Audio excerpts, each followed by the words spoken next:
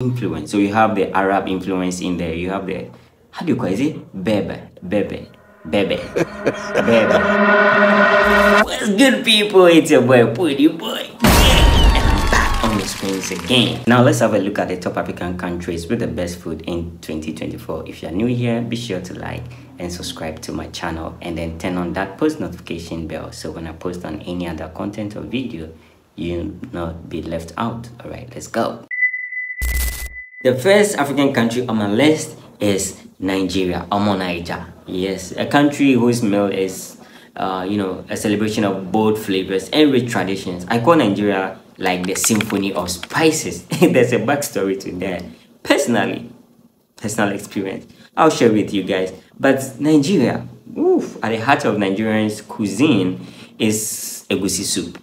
I know by now you know what egusi soup is, popularly known for Nigerians. It's actually made from melon seeds and leafy vegetables, typically served with pounded yam or fufu. You should try it out, and not to forget about their street food, popular street food that is spicy. Talking about suya. Yeah, it's a spicy grilled meat.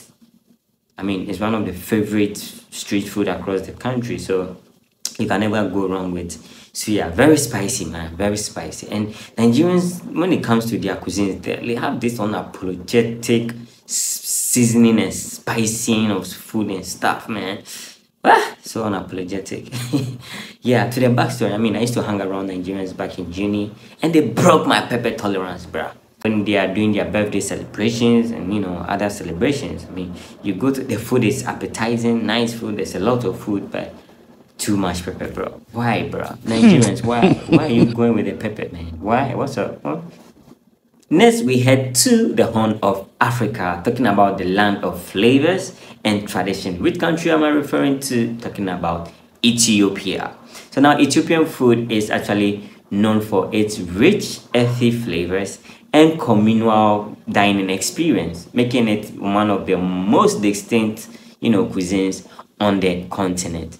At the center of Ethiopian cuisines, we have something called the injera. Pardon me if I didn't pronounce it right, but I think I got it right, injera. And then, guys, as you can see, I have this horsey voice thing. Yeah, I have this common cold, so pardon my voice. Yeah, so injera is actually a flat bread made from teff flour that is mostly served both as the plates and then the utensils for different variety of dishes like the doro and all that. So doro wat, yes, doro wat. So you should check that out anytime you find yourself in Ethiopia. And Ethiopia says I should tell you that if you're vegetarian or a vegan, they got you covered, because they have a variety of vegan and plant-based food like the shiro and the gourmet. Yes, you should check it out. And if you come to the East African belt, I think Ethiopia, this is my opinion, to me, Ethiopia will be the only country, frontlining this whole conversation, because some of my experience in the the East African countries, when it comes to food, it's boring. They got some boring cuisines, man. Boring. I don't want to mention names, but they know themselves. Let's not even go there. Anyway, let's head to the next country on the list, Morocco. Yes, Morocco is actually a country where food is actually an integral part of the culture and a daily life thing. And they have a blend of different type of influence. So you have the Arab influence in there. You have the, how do you call it? Is it Bebe.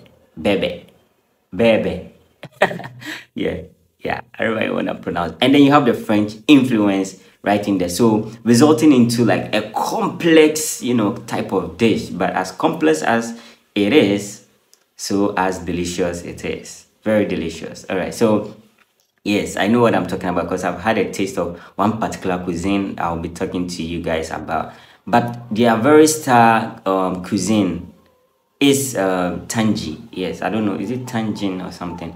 Yeah, I don't know if I pronounced it right, but tangin, yeah. So tangin is actually like a slow cooked stew that is mostly cooked out of earthenware bowl. So the name was gotten out of the earthenware bowl that is used in cooking that food. Yes, so the tangine also comprises of, you can have the lamb, you can have the chicken in there, you can have the prawns type. Yeah, so just variety. Now let's come to the Moroccan cuisine. Hey, that pronounce it right, that I have tried myself before.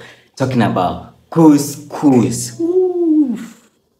Yeah, I'm sure, but you've actually heard of the cuisine called couscous. Yes, I've had a chance to taste it before, and oh my god, that cuisine, that food.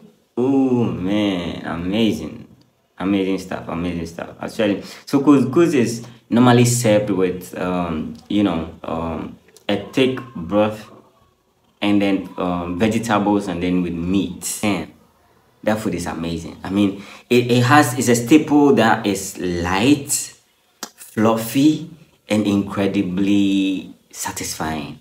I mean, I'm a Ghanaian. If you should put jollof on the table and you put couscous on the table, oh, I'm going for couscous, man. I mean, if you've not had a chance to taste couscous, probably you can't relate, but this is an opportunity to let you know. Yes, couscous is there. Oof. Amazing stuff, amazing stuff. Morocco, right on point, right on point. But the couscous, ooh. Yeah, couscous, my favorite. I love it. Now let's take a detour to the southern part of Africa, talking about the Rainbow Nation, a country whose food are as diverse as their people. Which country am I referring to? I'm referring to South Africa. I mean, their cuisine is mostly referred to as the rainbow cuisine because it's a melting point of like African, the Dutch, Indian, Mali, yeah, and the Mali, influence on there. So they have like different types of dishes, diverse dishes that caters for every taste buds. Yes, and then there's amazing foods you could taste. I mean, one of the hallmarks of the best cuisines in South Africa is the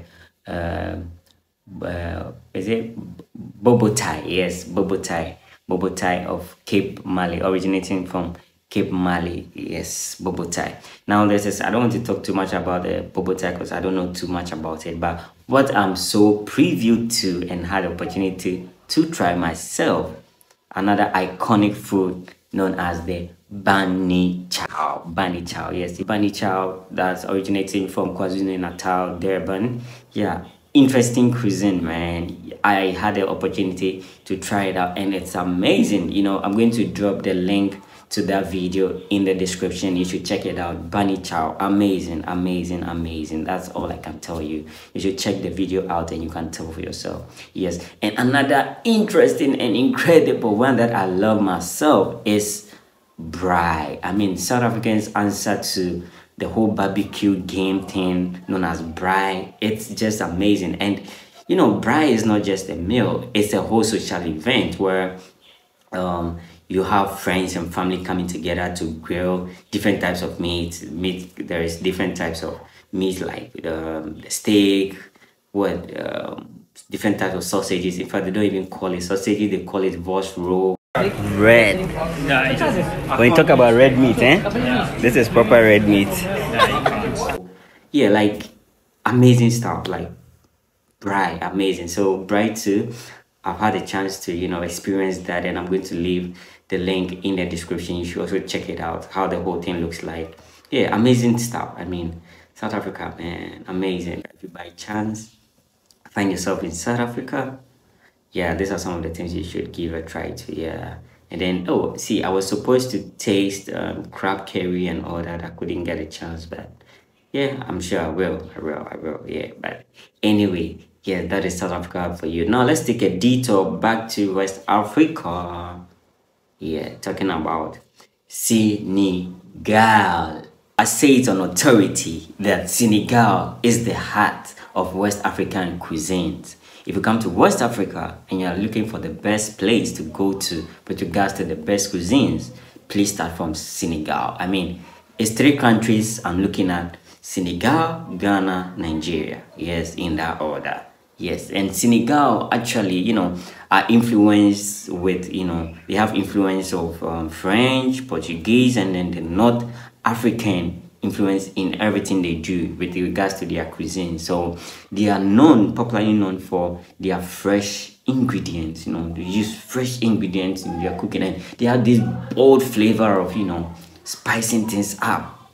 Yes, and the crown jewel of Senegalese cuisine is sibujin. Sibujin is also known as the jollof rice. So if you've ever, I know by now you know about this whole Ghana and Nigerian jollof, war or argument or fight or whatever, however you want to put it.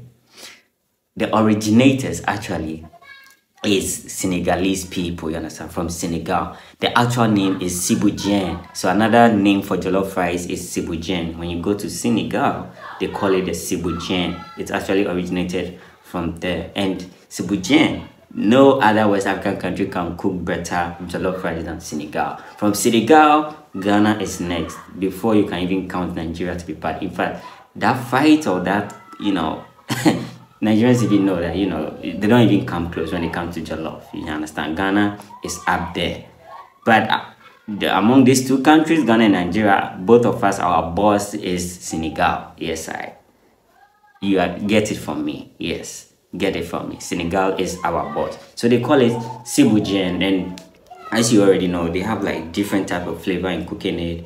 The rice cooked with like tomatoes and all that, just like the way jollof is prepared. But there's more into that than the way we prepare it. So Senegal, top notch. Senegal is the place, man. You should give it a try. Sibujin. You should try Sibujin. Yeah, that's the actual name for jollof rice. Yes, so this brings me to the last country, my country, Ghana. So when you come to Ghana, there is variety of food. We have the jollof rice, which you already know. We have the wache. We have the bangkun. But I mean, people actually mess with jollof and then the wache a lot. I don't know too much about the local food. I mean, those from the diaspora, when they get a chance to come, I don't think they mess too much with the bangkun, the typical local food. But I know they mess with the jollof. Our jollof is top notch. That you cannot debate. Nigerians should not even try it.